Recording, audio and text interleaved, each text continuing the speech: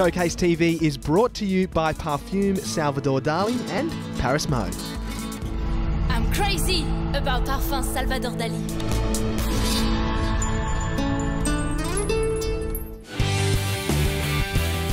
Hello, welcome to Showcase TV. This is the place where we chat to creative people, plus live music. And this episode, sweet products, pun intended. You'll find out shortly why. We've also got an artist who legally changed his name to Union is Love. 12-year-old singer-songwriter superstar Alfie. But first up, it's High Five legend Lauren Brant. Lauren. Hello. Thanks for joining me. Thanks for having me. No longer with High Five. No, I'm not. Which is why you're here. Yes. Is that why I'm here? No. Why you're here. Well, it's part of the reason why you're here, because I want to know how you got into it, where you started, and why you left. Yeah, that's some pretty good questions. Yeah. Let's go from the beginning, Okay. though. All right, How did it start? I've always been a performer. Okay. Been performing since I can remember. Singing, dancing, acting, modelling. Started in the mirror with a hairbrush and, you know, turned into actually being paid for it, which is cool. But I love children as well, and I was doing all sorts of things, but just before I got into High Five, I was doing a Shakespeare play. So that was really intense. And I think when I started auditioning for High Five, it was my chance to be really silly, and then I went back and did the Shakespeare at night, which was like really full on, and the crying and everything. Yeah. So I really did just release in my auditions, and I was silly, and I think when I got the job, someone said to me they knew I had it because I picked a wedgie. Because I was so just natural, and I was just like, oh, I've got a bit of a wedgie. So, and that landed you the job. Yeah, so I think it had something to do with singing, acting, dancing, but most of all in High Five, they were always just looking for someone that was really natural and the girl who picked and didn't take themselves too seriously. Yeah, exactly. Okay. Yeah. Interesting. So there you go. Anyone watching who wants to get into that sort of stuff, be as natural as possible, pick a wedgie out, and it worked, obviously. Yeah. Being on High Five and having that relationship with kids and loving it really inspired you to take that next step in your life. Yeah. Again, with I'm not creativity. Pregnant. That's not the next step I took. No. Yeah. But creatively involved. You released Lolly Bolly. Lolly Bolly. Lolly Bolly. Okay, tell us what Lolly Bolly is. Okay, so it's a fashion label for girls that I started. And I thought to myself, leaving High Five, I mean, seriously put so much passion into it, and really every single kid that I met, you know, I have love for, and I just wanted to have like a legacy or something that I could take with me from all the research basically that I did into children. So my family have a fashion, a sporting fashion company, and so I've grown up with that. So I took my two, combined them and did like the fashion, and I did it for children. Yeah. And I did Lolly Bolly, called it Lolly Bolly. It's my childhood nickname. My mum still calls me it actually. It's quite embarrassing. She's South African, so it's like, Lolly Bolly, you coming for dinner? Kill a South African accent. Yeah. Get paid out about that all the time. But it's all about imagination, discovery, exploring all those beautiful things that kids have, and basically going beyond your limits. Like there's no boundaries. And I found myself wanting to go and hang out with the kids just so that I could get that honesty that sometimes you don't get from adults. Yeah, that's right. You know, they have no mental boundaries. They just imagine anything. I mean, I worked for kids for 10 years, primary school, so I can relate to what you're talking about. Yeah, like when they come and they go, guess what? And what? I'm wearing big girl undies now. Can you imagine if I came to you and said, I got a new bra, hello? Yeah, no, you'd be in jail. Right here, right now. Yeah, exactly. I love it. It's so cute. Yeah. Okay, so do you have a website? Can people log on and buy your stuff online? So Lolly Bolly is really easy to spell. I made it sure of that. L-O-L-I-B-O-L-I. Okay. And the website is lollybolly.com. The adults ones that the cast wore. Any spare that I could... I do have some spare, and the funny thing is I get parents emailing me all the time asking for special requests for adult sizes, and I've been making them. So there's a bunch of like replica adults High Five dresses out there too. I'm in. Can I buy that on the Lolly Bolly website? Yes, there's boys shirts actually for the High Five range, so it's the one thing I do for boys. Fantastic. Is the High Five stuff. Well, Lauren Brant, good luck with the rest of your career, and if you guys liked what you saw of Lauren's designs, jump on lollybolly.com and get one for your kids. They look fantastic. Thank you. Thank you, darling. Thank you. Stay tuned, more Showcase TV coming up.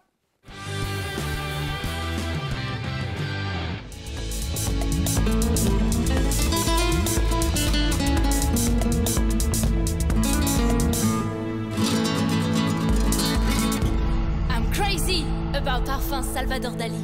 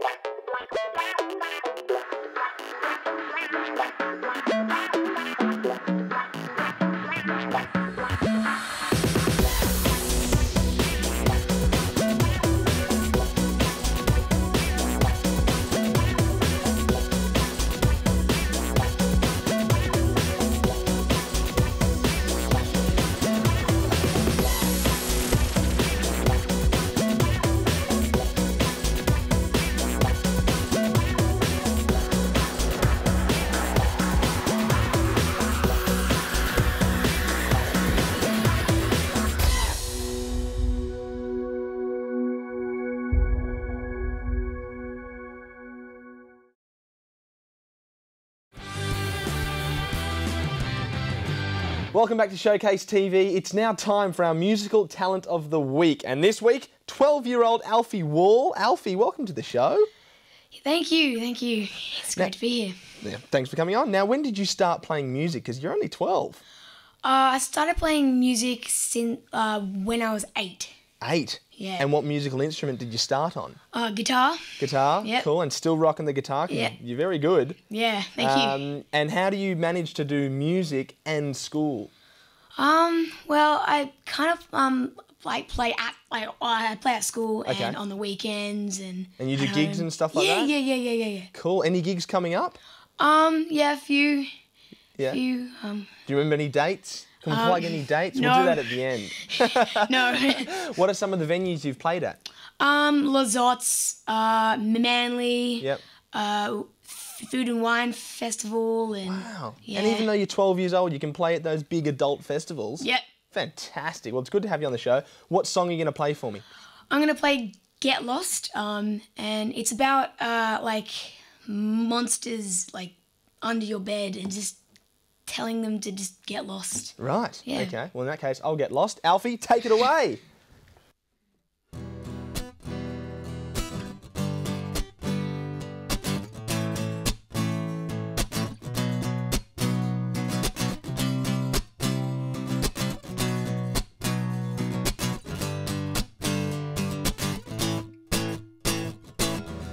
When I'm all alone, everything seems to be lost, but not found anyway.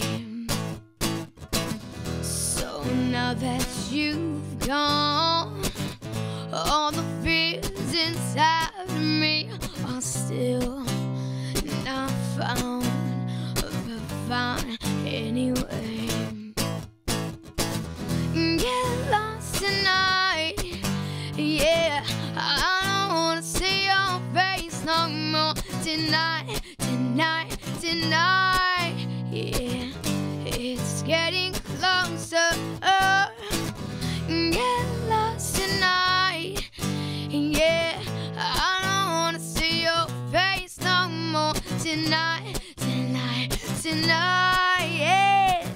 It's getting closer. So now that they've gone, everything has changed and now they've gone, but I'm not scared anymore. Get lost tonight, yeah.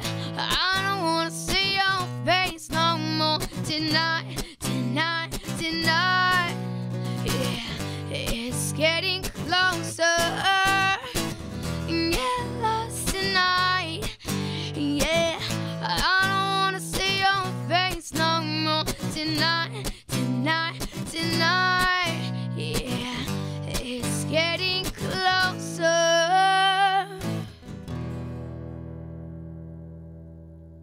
Dude, that was awesome. Put it up. Yes. Yeah. Now, you busk, yeah? Yep.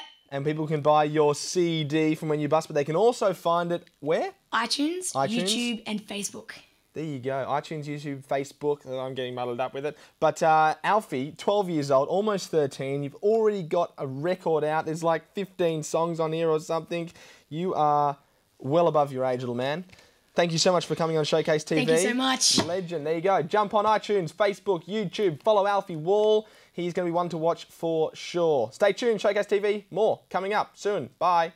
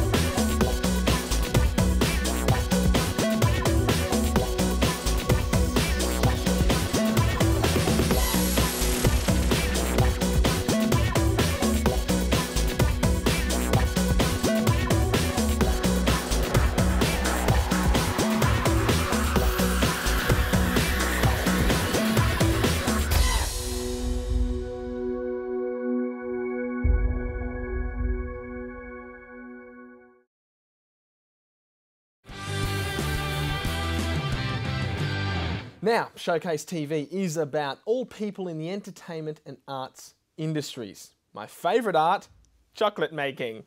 And we've got the founder of Coco Chocolates, Rebecca Kurzweil. Thank you. Welcome to the show. Lovely to meet you. And thank you for bringing all these chocolates. That's all we need you for. Thank you very much. Goodbye. I'll just leave and leave you with the table. Thank you. Chocolate making. Yes. How did you get into chocolate making? Well, as you can see, this is all pretty highly designed as well. So I was a two-prong sort of chocolatier. Right. A lot of people study patisserie and then want to focus in chocolate. I knew that there were three things I loved about chocolate. Yep. Number one, how it tastes. Number two, how they look. And number three, what's the cute little box you can have your knickknacks at the end. Great. So I, of all things, did design and product design first. So did I. Oh, okay. Where? Enmore Design Centre. I studied product design. I was at UTS, building step architecture up, and design. Not really. That's all right. Not really. I'm sure we drank just as much at the bar. But and then I went off to France and was lucky enough to do the short school at Valrhona, which is in a little town just outside Lyon. Yeah. And studied chocolatiering there. Then did some more studying in the UK. And then in 2004, so a while ago, I opened my first chocolate store in Edinburgh, of all places. Wow. And the reason was I wanted to stay close to Europe, but my French was really bad. Okay. And so that was that. And we were lucky enough, the big break, I guess, was I was lucky enough in 2007 to be taken on as one of the Harvey Nichols lines, and their main store is in Knightsbridge in London. And that same year, we took over as their head chocolatier. So I guess that was the big break. Right. So it sounds like you had to do a lot of study, a lot of work and a lot of designing before you really cracked it. I didn't know there was so much behind chocolate. I thought, you just put a few ingredients together, melt it up, pour it in, done. Hey. You can do that too. Right, but this is like the more elegant version. This has inspiration from France and England and wherever. But this is it, but what you're saying is completely valid too. I think some of my favourite things that we make are the shards, which are literally just slabs of chocolate with hazelnut and sea salt or raspberry or whatever thrown on top. And I think they're one of the best things we make. So it doesn't always have to be so fancy, but if you go to a dinner party and you want to sort of have a conversation piece as well, it's nice for both. It's beautiful. Some of these packagings are very... Do you do the design for the packaging as well? How do you figure that out? Okay, so what I do first is I do draw things out, but then I have 3 artists who then make my stick figures. Look really, really nice. Well done. Thanks, UTS. Exactly. and then things, I mean, there's all sorts of things where inspiration comes from. Swelligant, which I thought would be a good name for a dinner party box. That's great. So elegant chocolates for swell dinner parties. Swelligant. Exact. But any Deborah Harry fan out there will know it's actually from one of the old Blondie songs. So I don't even know if she came up with that word. Okay. But that was the basis for that. And I guess probably our most popular box, which is this one, and on our bags are the Coco Sirens, and all with nice big bums because they love chocolate. And we like ghetto booties. Exactly, and so they were inspiration of the sirens tempting people in, and so that's probably our main design and the origins of that. Ah, fantastic. So then we have our artwork chocolate. So the artworks are done in 2 different ways. Some things we hand paint, so literally sit there with a little paintbrush and paint on the actual chocolate. On each individual chocolate? Yeah, with some, so the less detailed ones. But some like these ones, we literally have a printer, if you think of your home printer, slightly like that. But instead of cartridges of ink, we've got cartridges of coloured cocoa butter, and we can lay through sheets of plastic, food grade plastic, and it will print off in cocoa butter on that. And while the chocolate's still warm, we can lay it on, pull it off, and it will leave the cocoa butter behind on the chocolate. With our tattoo collection, because we do have the Betty Page inspired box, they did, when I first made them, we made them the ultimate tequila slammers. And so we had a lime, a tequila and a salt. But with the Betty Page box, we soon found that the biggest audience for it were teenage girls. So we had to take the alcohol out. So now they're all plain chocolate. Damn you teenage girls. Is there an M15, 18 plus version I should be saying? Is there an 18 plus version? We can make anything bespoke at any time. So we have a store called Coco Chocolate at Kirribilli. Okay. And if someone wanted a tequila slammer box, we can make everything because everything's made by hand by us in our kitchens at Middlehead. So we don't buy anything in. So we can make these exactly how the customer wants it. Wow. Absolutely. Fantastic. It's been such a pleasure having you on the show. Thank you for having me. If you'd like to learn how to make some fantastic chocolates like this, Sydney Chocolate School, great place to start. I am going to just start picking at some of the rest of them. I want to try these ones. Yeah, they're creams. They're spiced raisins. Spiced raisins. Well, don't you go anywhere, but we will. We'll be right back after this short break, or a little bit longer so I can finish most of these. We'll see you soon.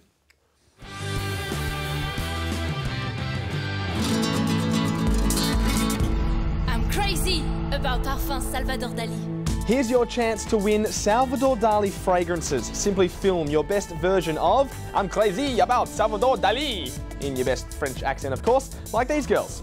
My name is Henriette Zamor and I am crazy about Le Parfum Salvador Dali. I am Cameron and I am just crazy about Le Parfum Salvador Dali. I'm Eloise and I'm crazy about Le Parfum Salvador Dali. Each week, the best entries will be shown and the winner to receive a selection of Salvador Dali fragrances. Upload your video to Instagram, tag us at ShowcaseTV1 and you're in. Good luck. I'm crazy about Parfum Salvador Dali. This week's Salvador Dali La Parfum video contest winner is Katie from Queensland with a cracking entry. I am crazy about La Parfum Salvador Dali. Joining me in the studio now is Grant, Humphrey and Union. Just kidding, it's only one person, but he is all three of them, or was all three. was three of them, now one of them. Union. Hey mate. How you going? Too bad, yourself? So Union, you go by Union these days. Yeah, yeah. Explain to me how this all happened. Just like life changes. I mean, born Grant Lawrence Wilson. Yeah. Few things happened back in 2007, 2008, and I guess you'd almost call them, you know, like a bottoming out or a low period. Okay. But then led to some growth and some change, and part of it was I went from being a very academic, studious, more, I'm not sure whether it's left or right brain, but one side of the brain. Yep. And then opened up all this creative flow, and I chose the name Humphrey Dove. And it was just kind of, I wanted to be the opposite of what I'd been. And then that led to all these changes. But then the Union is Love kind of is more of an amalgamation. I'm not scared about putting my work out there. What I've been scared of is failure, and maybe even more so success. Okay. Which is, initially I thought it was failure, but then I've kind of seen that I had a real issue with self-love. So you know who you are now. Union is Love. Yeah. I assume that's got something to do with the UI Love title on your latest artwork. Yeah, I had a name. The name change, the Union is Love, came in a dream when I was in New York and was kind of struggling. Okay. And I saw that the person I wasn't going to do what my dreams were, and this new individual needed to move in, and that's this Union guy. Okay. What's he doing now? Painting these things? Yeah, I mean, tell me about that. The funny thing was the initials for Union is Love are UI Love, and I never knew that when I did the name change. The penny didn't drop. No, and that's the thing is the artwork. You know, like 2 years ago, I'd been in the States and I did about 50 portraits of all the big actors and stuff. Yep. And started to get them, and I met some of them, and you know, I thought celebrity portrait guy, that was the way I could get the art career to start, but it wasn't me. And this stuff is, I've done 45 portraits of just faces off the internet of a broad spectrum and representation of humanity. I can see that. I feel it. I feel the energy. Feel it. I'm feeling the love. So part of this range, 45. 45, yeah. And are you showcasing them in Australia? I mean, because you're kind of all over the place. You went to Paris and tried to crack it, as you said. Yeah. New York.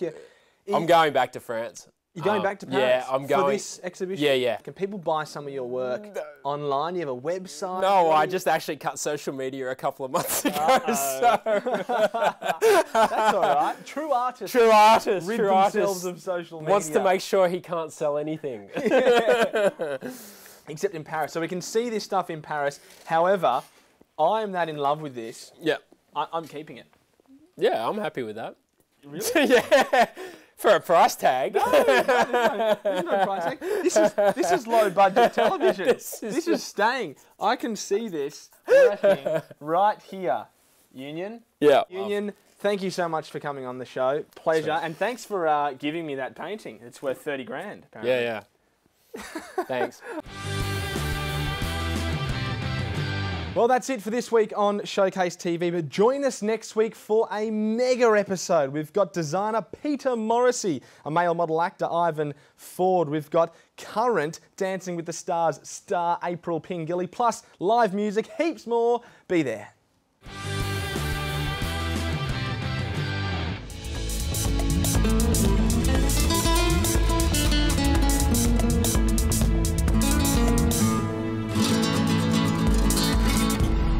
Crazy about Parfum Salvador Dali.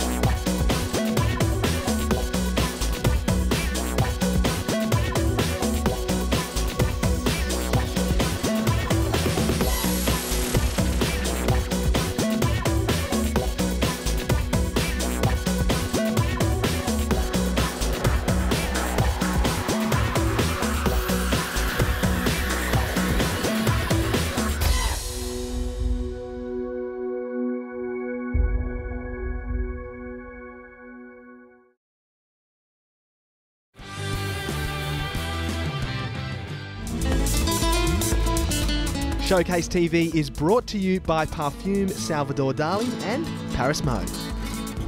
I'm crazy about Parfum Salvador Dali.